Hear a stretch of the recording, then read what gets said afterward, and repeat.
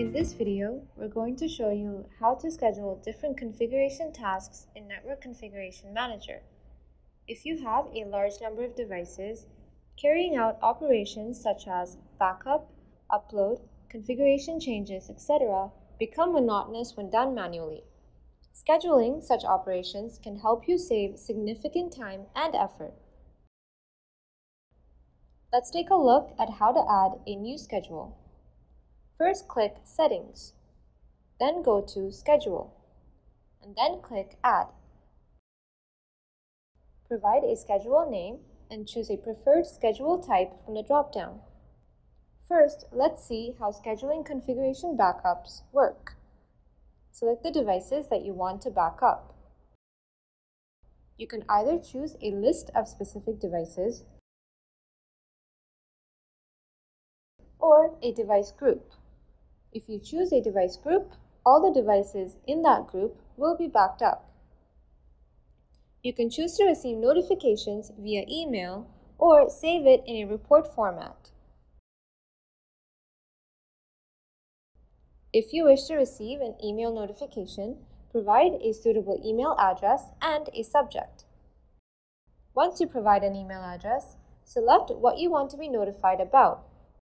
Now, proceed to set a schedule time and the required recurrence option, such as hourly, daily, weekly, monthly, or a one-time backup.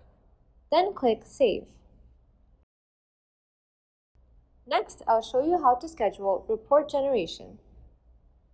Choose the type of report you wish to generate and select the necessary devices or device groups.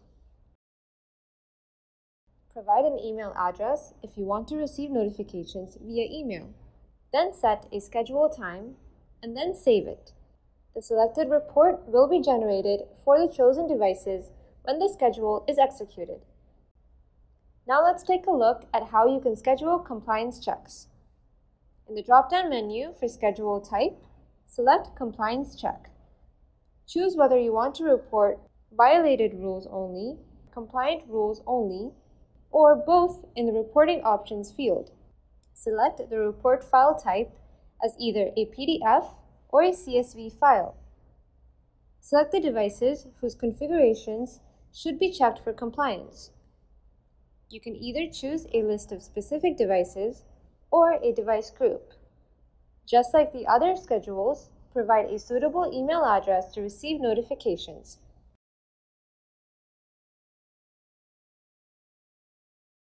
Schedule the execution time and click Save.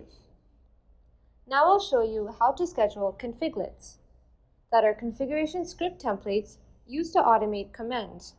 In the drop-down menu for Schedule Type, choose Configlets. Select the required configlet from the Select Configlet drop-down menu. The execution mode will be automatically filled based on the configlet's execution type. In certain cases, you might have to enter a value. If you want to specify the same value for a particular configurate variable for all devices, choose the Same Value for All Devices option and enter the value. If the value differs for all the devices, you can import a file containing the values. Choose the devices or device groups, provide an email address to receive notifications, set a schedule time, and click Save. Now I'll show you how to schedule device discovery. Choose Device Discovery from the drop-down. To discover devices from a particular IP range, provide the start IP and the end IP. You can also add more than one IP range by clicking the plus icon.